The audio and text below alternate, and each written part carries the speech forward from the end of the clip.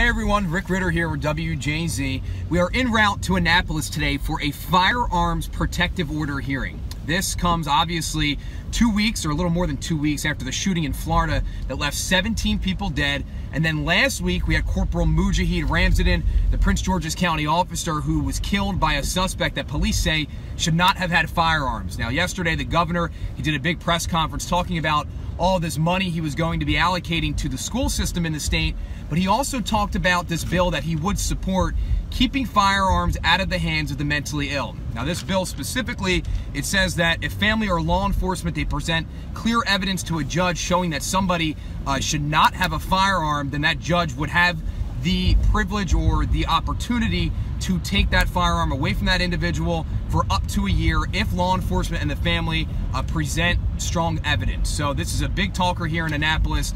Prince George's County State's Attorney Angelo Also Brooks, she will be in attendance today in support of this bill because, of course, like I mentioned a little bit earlier, Corporal Mujahid Ramzadin was gunned down last week by a suspect that police say should not have had firearms and had 3 open warrants out for his arrest. So again, a big talker here, and we're gonna have a lot more on this story throughout the day. You can follow along online for updates. And then of course on WJZ tonight, we will be live from Annapolis at 5 and 6 o'clock.